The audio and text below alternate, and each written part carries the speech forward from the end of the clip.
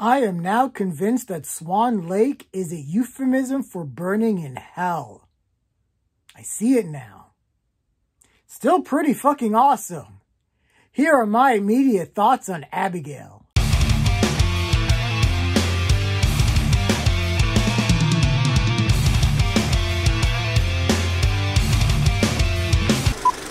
Abigail is the newest Splatterfest brought to us by Matt Bettinelli-Olpin and Terry Gillett, who gave us such great modern horror classics such as Ready or Not and the last two Scream movies. A group of would-be criminals kidnaps the 12-year-old daughter of a powerful underworld figure. Holding her for ransom in an isolated mansion, their plan starts to unravel when they discover their young captive is actually a bloodthirsty vampire. Look. Let's not front. This movie is fucking awesome. So after I left the theater, I had some feelings on some things, and after I felt like I had formed my own opinions about the movie, I checked out a couple reviews out of some places that I do respect, and it seems like we're all falling under the same conclusion, and that's how much more mind-blowing would this movie have been if the audience didn't know that Abigail was a vampire. It's the From Dusk Till Dawn effect. When me and my friends went to see that film in the 90s, we all walked out of there saying, man, how much more awesome would it have been if we didn't know that when George Clooney and Quentin Tarantino arrived at the Titty Twister, that place was a beacon for vampires. But that little nitpick, honestly, is not the fault of the filmmakers, but that's more marketing who felt that they needed to add the whole twist of Abigail being a vampire as a hook to bring audiences in. But honestly, the film itself plays out as if the audience is discovering everything the same time as the characters. So the construction of the film was meant to shock and surprise the audience, and that is pulled off almost flawlessly. But let's get to the strongest part of the film, and that is the performances of the cast.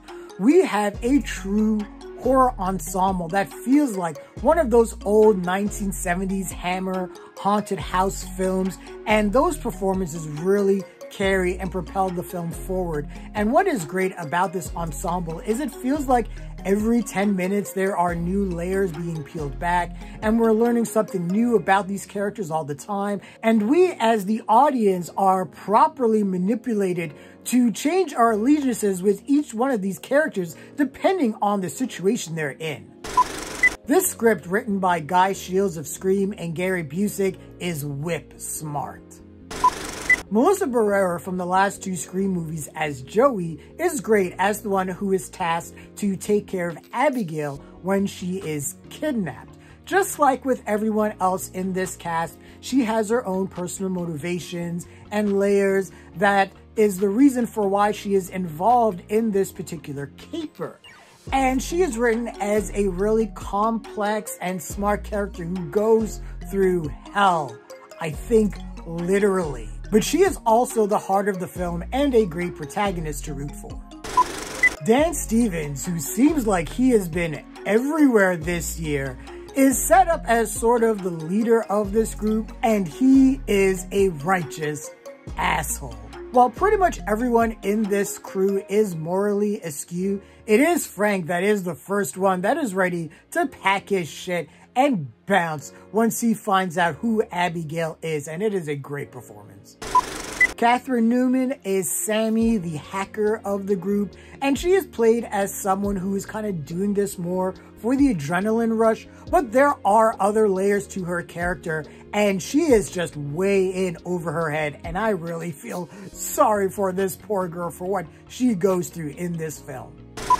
Will Catlett pretty much plays a mercenary in this film, and he strikes a bond with a specific character in this film, and I honestly thought that that was going in a specific direction, but the film actually threw us a nice little curveball with his character. Poor Kevin Durand is the big dumb muscle from Canada. But he is really a teddy bear in this film, and again, he's another one of those characters that just has a lot of complexity and layers to who he is, and his backstory is actually sort of sad, and you sort of see where he's coming from when he makes some of the decisions he makes. And there is one confrontation that he has with another character that you really do root for him to just kind of wreck shit. The late Angus Cloud plays Rickles, the most unprofessional of the group. He's the driver and he's really hilarious. He brings a lot of the comedic levity to the film. The poor kid is from the hood and he's really street and he tries too hard to be street. And you can see where things are going for him and where his character is going to end up, and you still have to just shake your head and say, oh my God, poor kid. But yeah, Angus Cloud died tragically, and this is just another great performance, I think, to add really to his legacy. Giancarlo Esposito is sort of the host of this caper, and when I did the trailer reaction, I sort of predicted that he was probably going to be nothing more than a glorified cameo, and that's really what it is. But he is still integral to the plot, and you can tell, just like with everyone else in this movie, he's having a hell of a time in this film. But to me, the star of the film is Alisha Weir as Abigail, and I think it is her performance that is going to launch a brand new horror franchise. Abigail is graceful, terrifying, and hilarious, and she even has her own secrets and layers. It is a great star-making performance that is absolutely out of this world. This movie looks amazing. I love me some claustrophobic horror. Alien is one of my favorite horror movies, or just favorite movies of all time. And when it is revealed that everyone is trapped in here with Abigail, the movie does such a great job playing with space. And one of the great things with this movie taking place in this big old mansion is you can play with a lot of all these different rooms in this house and just set up a lot of great crazy set pieces. There is one scene where one room is just a stage and Abigail just does this crazed, terrifying duet dance. It is hilarious, it is horrifying, but it is a great little set piece in this film. And yeah, this movie is really able to effectively mix in the comedy with the horror. And this movie is gory as hell. If you like extreme, bloody goriness, this movie, just like Ready or Not or the Scream series, is going to give it to you. People get impaled, bodies explode like blood-filled grenades, and others just get munched on. This is a great, thrilling, creepy, entertaining movie, and the way it just escalates the tension just played with my anxiety. Another great aspect of this movie is how it plays with vampire lore. I just talked about Ganja and Hess and discussed how that wasn't a traditional vampire story with the lore and everything like that. And Abigail also follows in that tradition. And it is actually really great to see these characters play with what we know in terms of media with vampires and trying to figure out what works and what doesn't work. Also, it's fun trying to figure out what Abigail's power set is, because if she can fly, what the fuck else can she do? Also, this movie has a heart that was completely unexpected, but it is through the relationship between Abigail and Joey and how it evolves and changes as the circumstances in the house changes. And that plays out so well, and they really stuck the landing on that. Overall, I think Universal has a great new horror franchise here.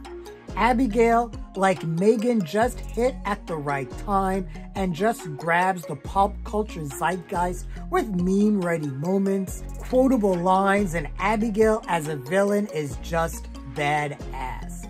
This has one of the best ensemble casts this year, and technically, this movie is top-notch with great gore, great cinematography, great writing, great directing, and all I wish is that I knew as little as possible going into this movie.